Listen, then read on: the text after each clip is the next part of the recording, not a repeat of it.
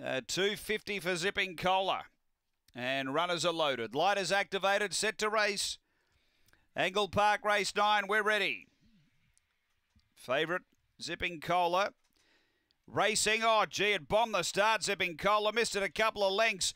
Good speed, Flare to Excel. The well-back runner goes through to lead from St. Sandy. Then Corborn Move, Go Fashion Girl and Zipping Cola. Off the back, it's Flare to Excel, a bit over a length, St. Sandy. 3 away, Zipping Cola up to the turn though. And Flare to Excel doing well, careering away now. The money was on the money. Flare to Excel won it by 3. Zipping Cola steaming through into second. Then St. Sandy, Corborn Move and Go Fashion Girl. The time here is around 22:30.